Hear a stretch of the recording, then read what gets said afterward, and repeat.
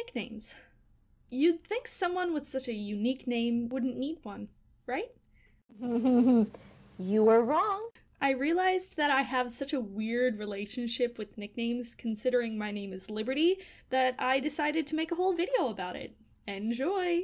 I've had so many nicknames in my life. Since my older brother's name is Justice, when I was born my parents couldn't help but continue the theme and decided to name me Liberty. When I was really little, all the members of my extended family would call me Libby. This led to some people thinking my full name was Elizabeth, and I'd get weird looks when I had to correct them on it. Then after a while, my parents told everyone that Libby was my baby name, and I kinda grew out of it. I think the worst nickname I ever got was probably that one time the 7th grade boys in the back of the bus started calling me Bert, and joking about how great of a nickname it was. Like, it's not even that original. You just chopped off the first and last part of... Anyways. My freshman year of high school, I joined a club where my English teacher taught us how to read and write Latin. I was promptly called Libertas, even outside of the club from then on out, and had my name conjugated almost every time we had a meeting. It was great. One of my friends also called me Birdie because it kind of sounds like I'm a bird then, and it's kind of cute, but it's still cutting off one syllable of my name. But I'll allow it. Also, Libs is allowed because it's cute and it rhymes with ribs, which I find kinda silly. Then my senior year of high school, my AP Calculus and Physics teacher made the sad mistake of calling me Libby one day in class, and I kind of sat in silence for so long that my friend sitting behind me chimed in with a "nobody calls her that," and I proceeded to feel so awkward about it that I just said, "just call me Libroti, okay?" He did. For the rest of the year. He was also in my Double Derive It video. It was great. That's also where I got the name for my squad from, so that's fun. Of course, being a counselor at summer camp earns you a lot of nicknames too. My favorite one was probably Liberty. It's just got a really good ring to it, you know? Definitely more tasteful than Bert, but what do I know? I'm just a YouTuber. Anyways. My roommate calls me Liberty sometimes, and one time I thought someone had called me Liborty, but I was wrong. Oh, I'm so glad I was wrong.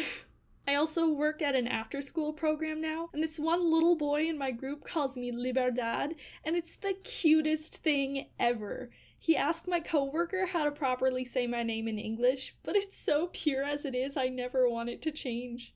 I think the best part about nicknames, though, is that I feel obligated to make them for other people to make things less awkward. And it's never like friends or little kids, it's always people of authority for some reason. Like, my math professor last year, this is in college, mind you, told us not to call him Professor last name, but just by his first name. But in emails I thought that was too informal, and I decided, yes, I'm calling him Brofessor first name. It's not too formal, but not too informal. It's perfect. Foolproof, even. He got a kick out of it, to say the least. I've called my dad a lot of things. All good things, all good things. But my favorite one at the moment is Daddy-O on the patio. It rhymes and it's true, and I just really like it. And this past August, my friend Dominic's mom drove us to a concert, and I wanted to be polite, but he told me that she didn't like to be called Mrs. last name, so when she drove me home, I stopped for a second before getting out and said, "Thank you, Dominic," and left without another word. She also got a kick out of it, but just, if you're in a position where people have to call you some formal thing and you don't like it, by the time that information gets to me, you're gonna regret it, Buster. So, what do you guys think? Is there a whole other world of nicknames that I haven't ventured into yet? What's your favorite nickname? I'd love to hear about it in the comments. Also, if you want your fan art featured at the end of one of my videos, or if you just want to hang out outside of YouTube, click the link in the description. Thank you so much for the fan art. It warms my heart every time I see it.